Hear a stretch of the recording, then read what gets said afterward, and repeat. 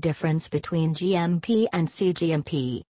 All over the world, to help attain global standards, and to assist in giving people healthcare and pharmaceutical products that are of similar quality, GMPs have been accepted and followed by most of the countries of the world for the last 50 years.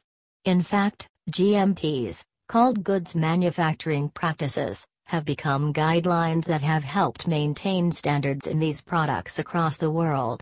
Countries following GMP ensure quality of pharmaceutical products so that these products can be relied upon by people all over the world.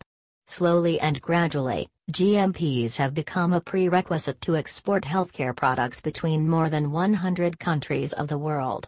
It has become a trend to refer to GMP as CGMP. Here, C refers to current rules and regulations that serve the purpose of reminding manufacturers to strictly follow the guidelines and manufacturing procedures that are current and most up to date.